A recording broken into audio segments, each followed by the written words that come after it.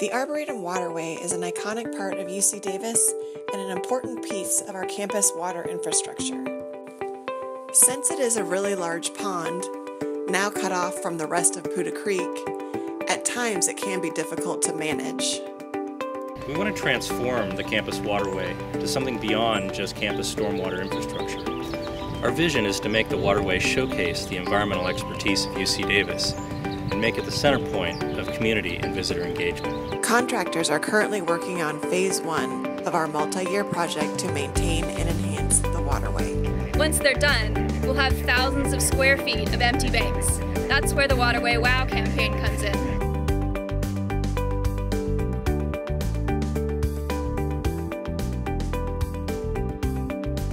We need help to raise $50,000 to revegetate the banks with over 6,000 plants and launch the pilot internship program, where students can gain experience managing and enhancing this complex system.